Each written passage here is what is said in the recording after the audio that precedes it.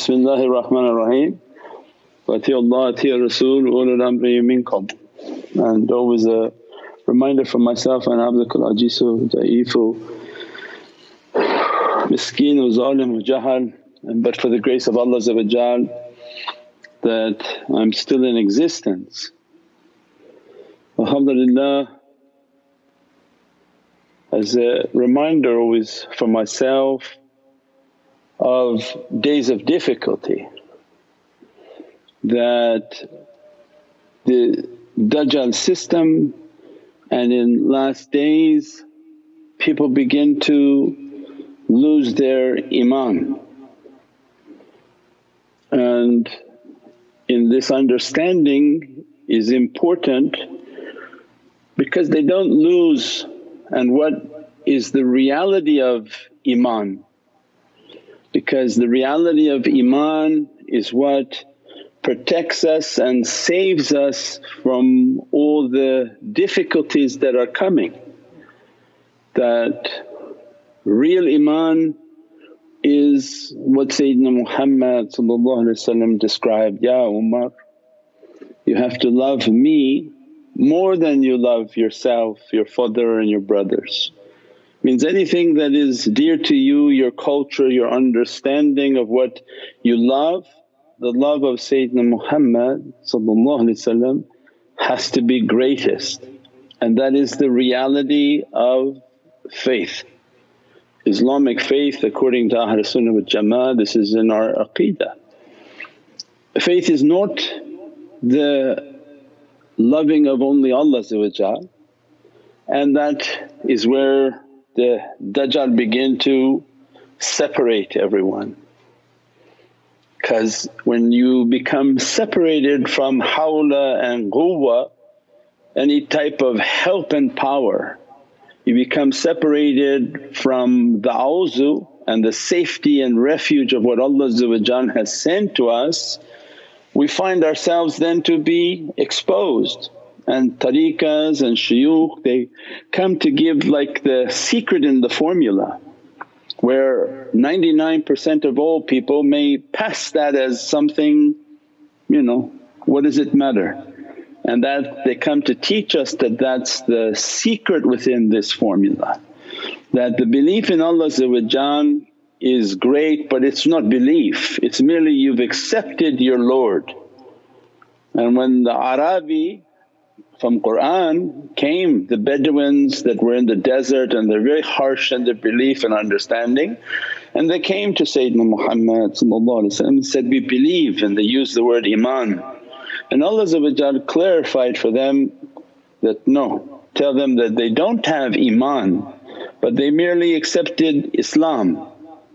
So it means that the acceptance of Islam is one step, but it's not the safety of what's coming in the last days. And what comes in the last days of immense hardships, immense trials and tribulations which we see all over the world, all of these deaths from pandemic, from sickness, from flus, from fear, from poverty, from being closed, their work being closed, every person being stressed. They don't know how to make their rizq, they don't know what the shot they're supposed to take, they don't know what type of sickness is overcoming them. From every direction testing is coming now. So merely just accepting Islam is not going to be the key that saves the believer. So Dajjal and the Dajjal system, the satanic system, shaitan, evilness, whatever we want to call the opponent that Allah has put upon this earth, that slowly picks away where the protection in the formula is. And if he can take away the key of that protection, the key of that barakah, that key in the formula that makes every faiz and every satisfaction from Allah to flow to the believer, it's like one number off on a code. And anybody who has dealt with PIN numbers now, try to go to your bank app, try to go to any type of app that you have and just be one number off on your code, you can't get in. And what Allah then wants as an example of that, just says, don't think it's so simple that you merely accepted Islam. And some people all their life they are at the maqam of only Islam. They think they reached Iman, they say, oh yeah, I pray, I believe in Ramadan, I do my fasting of Ramadan, and they mention all these things. But awliya come into our life and say, no, that Prophet taught the maqam of Iman, its reality is that you have to love Sayyidina Muhammad more than you love yourself. That becomes the key of everything you do. If we miss that pin in this pin code that we're trying to enter, nothing seems to work. And that's what Dajjal's purpose is, to begin to pick at people's belief. And they think something to be maybe insignificant, but it may be the whole reality that opens up into the Divinely Presence. And that's what we're dealing with when people are communicating now and saying, why do I need this and why do we have to have Prophet mentioned, why we don't just go directly to Allah, why? And before you know it, Dajjal has picked away at your faith. The aqeedah and the belief excuse me, of shaitan was that he accepted no one and no wasilah, no means to Allah but to directly deal with Allah. And when Allah asked shaitan, bow down, show respect for the knowledge that I have bestowed upon Sayyidina Adam and Allah's giving the order that bow down, and shaitan said, no, I won't do it. So that belief of arrogance, that belief that I'll deal directly only with Allah is how shaitan picks away at the barakah and the blessings of someone's faith, in which their faith becomes an ocean of hypocrisy. And we have spoken many times, anybody can go to the Nur Muhammad, and anybody who has questions that are not being answered online, maybe they feel shy to have it online or whatever it is. If you have a question, no problem, you send it to helpme@nurmuhammad.com, and we try our best to put some guidance onto that subject. And if it's something that we can bring out in public onto the live broadcast, we can use it at that time. You go to Nur Muhammad and there's a search box and you type in madad, and there's all these talks that have been over the years on the subject of madad and the subject of tawassul, that we took a path in which to be humble, in which I need, Ya Rabbi, I'm a servant in continuous need. We talked even on the subject that Sayyidina Zakariya for 99 years, a Prophet of Allah who was head of the temple of Jerusalem, and making du'a for 99 years, and Allah never accepted his du'a on a particular subject of he wanted a child for his inheritance, to inherit his way and to take from what he has been bestowed upon by Allah to give to his awlad and to his child.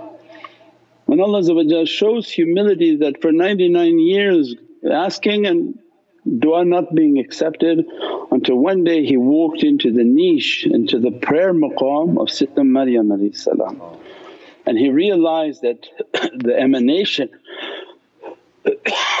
within this maqam and the fruits and sustenance being bestowed upon her presence is not something normal. His heart tells him that this is something spiritual, this is something from Divinely Presence. At that moment it occurred to him to make the du'a that he's been asking.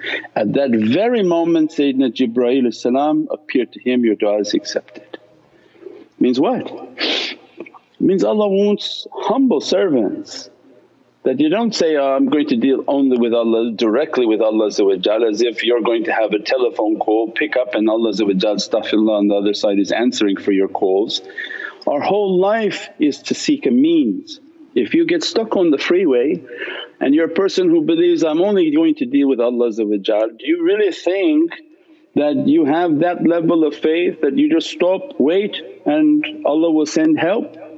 If you're that one, and you have that connection with your heart and with your yaqeen, then alhamdulillah 99.9% of the rest of the people, they have to pick up a phone and they have to call for tow truck or police.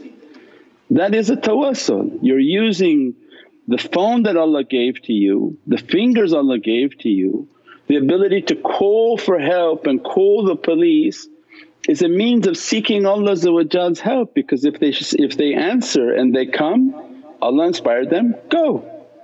Because if you call and nobody comes and say, we're all closed, then Allah inspired them not to help you. But either way, as a human you're in need of the phone to reach out for help and support. If that's for a tow truck, are we thinking that we're going to call Allah directly? And we have that level of purity, we have that level of sincerity, that we have that relationship. And even the Prophets of Allah didn't feel like that. And even Allah wanted to show His Prophets for our sake, because their qissa and their story is in Holy Qur'an for us to understand. If my Prophets were in need of a tawassul, how dare you think that you don't need a means in which to approach me? And Allah said in Holy Qur'an, seek a means in which to approach. Use a tawassul in which to approach towards this reality. Even He gave the example of the Prophet who talks to him, Sayyidina Musa Kalimullah, of the big 6 Prophets of Allah's Divinely Presence. One whom already has a line of communication, means he didn't need to call a tow truck, he talks directly to Allah. But when he wanted a certain level of knowledge, why Allah didn't bestow on him and start talking about that knowledge?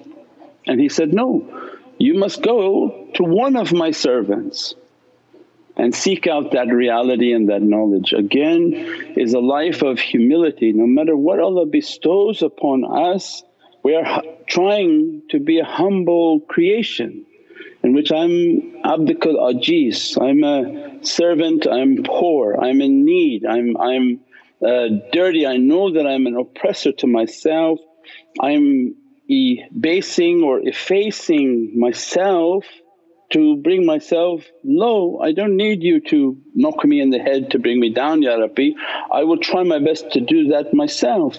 As I bring myself low, I'm in need of your support, Ya Rabbi. I'm in need of whatever help that you can give to me. Although I walk through the valley of death, I fear not, Ya Rabbi, but I know that you're with me. Surround me with those whom you love and whom you have a love for.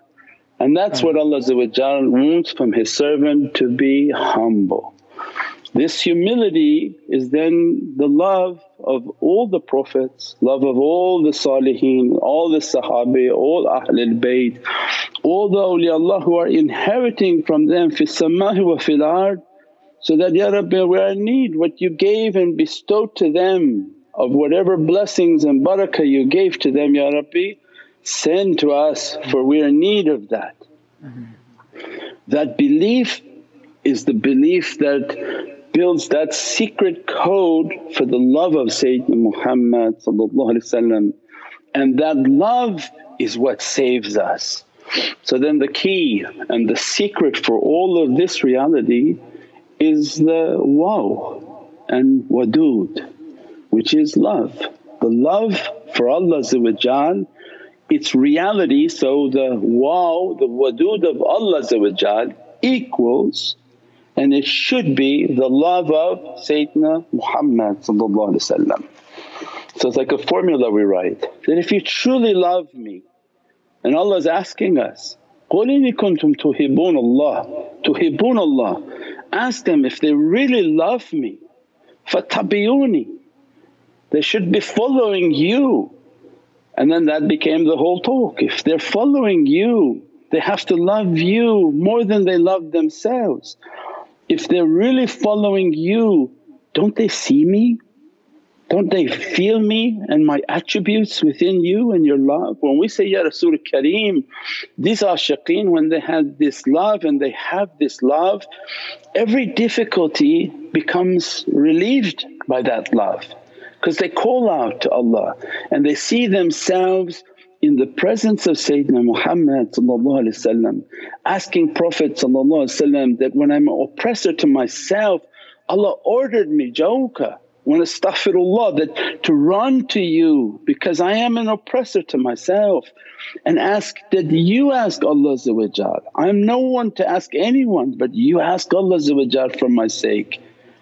Means that they see themselves when they're meditating and they're asking for forgiveness, they're asking, I'm at their threshold, Sayyidi Ya Rasul Kareem, ask Allah for my relief, ask Allah to take away every difficulty.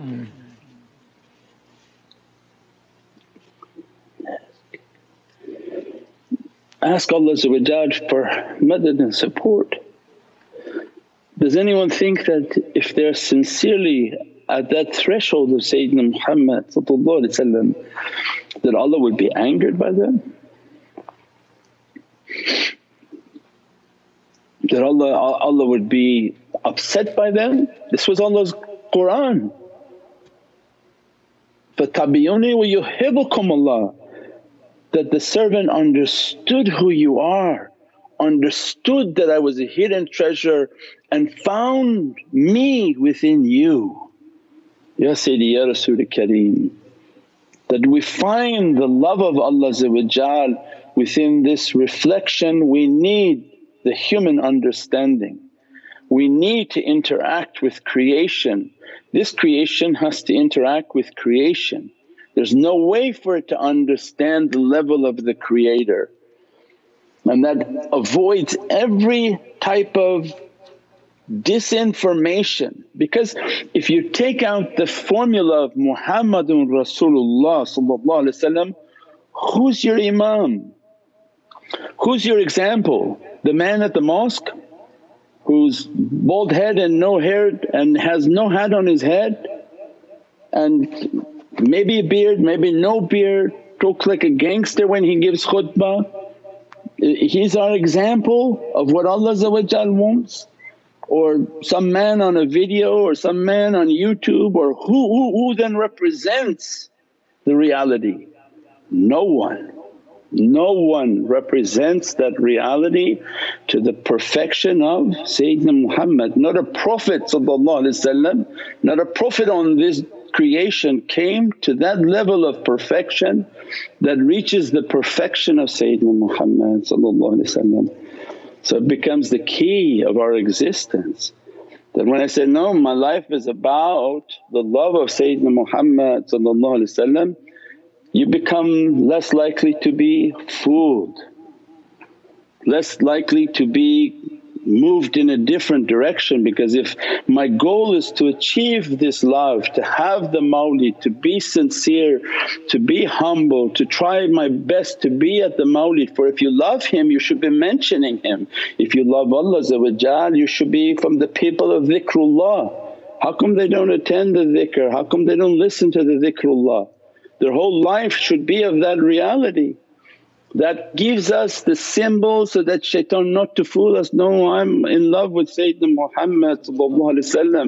Anything that teaches that reality, that brings me closer to that example, that I want to be under that flag, you're less likely to be fooled in life.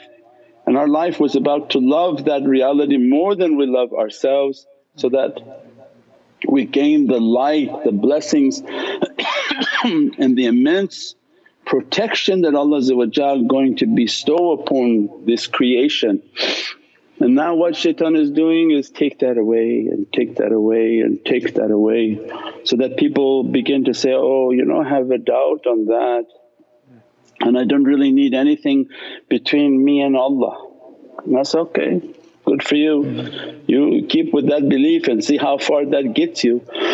It's not very humble, it's not a very humble understanding.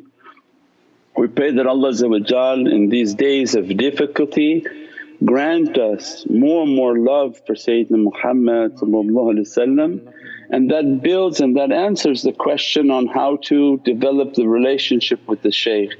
The shaykh is the Muhammadan representative, the shaykh that talks. And we have gotten many emails, and it's very interesting, a lot of people we don't ever mention names, about a particular shaykh that talks about the last days. And unfortunately I mentioned his name in some sort of context and we got a lot of emails, "Oh, you should work together and he's a great shaykh, he's a great shaykh." I said, "This is not that was not the talk. We never judge who's a great shaykh, not a great shaykh, it's not our business." We said that whoever teaches whatever they teach, if they don't teach the solution then they're part of the problem, they're only halfway into the deal. If somebody tells you about last days, then Juj and Majuj is Russia, then Juj and Majuj is this, then Juj and Majuj, this is nonsense. The understanding of last days is you read the hadith, when the clock appears the time has arrived. Okay, the clock is there in Mecca, time is here now, that's it. It doesn't need a deep understanding. But the solution that when you see these days coming, when you see mankind locked in their homes, when you see the red death and white death means the death of war everywhere, then you see the death of sudden death from sicknesses, now you have reached into Akhir Zaman. Now the time is ending upon this earth. What's the solution? Is that you should be running to Sayyidina Muhammad, that we should have an immense love, we should be in our mawlids and our zikrs. You should now grow. If this is the time that you're going to pass away, then pass away in the sunnah of Sayyidina Muhammad, in this noble and majestic sunnah, that you adorn yourself from that way. If that's whom you love, that's what saves us, that's what all this teaching should be. So find those whom embody that reality, try their best to live the example of that reality, teach that reality and conduct the weekly majlises of that reality. If you found something like that, then support it with your life, with your death, with your wealth, with your possessions, and make your faith to be real. It's very simple, قُلْ إِنِ كُنْتُمْ تُحِبُّونَ اللَّهَ فَاتَّبِعُونِي. My life then was to follow that way. And then the people of faith, they put their whole faith in that way. They attend the majlis. Now this majlis is online for all over the world. They can support from anywhere in the world. They can support with their time, they can do all sorts of transcribing. There are people who should be transcribing the talks, the YouTube talks in Spanish. We have a huge Spanish audience in the northern and southern America, North America, South America. So I mean there's so many things that could be done, we just really have to want to take that step. As soon as you're of service, as soon as you're participating, as soon as you're communicating, as soon as you're contributing, you are under the nazar of the shaykhs. For even a grain of rice in their direction they're watching and they're vigilantly watching. Some shaykhs that have been given a permission, they're responding continuously, shukran, shukran, shukran, shukran. Don't think it's an auto reply, the shaykh is actually replying for everything that's been given, by every support that's been given, for everything that they're getting from their rings, from everything. That when you give you're under their nazar, when you participate you're under their nazar, when you support in the activities that they're doing, coming into the zikr, going online, you're under the nazar. And that nazar is a continuous shukr and continuous thing. Whomever sees through their eyes is seeing what you write and what you do. Whomever speaks through their lips is speaking to you from what you've done and what they appreciate.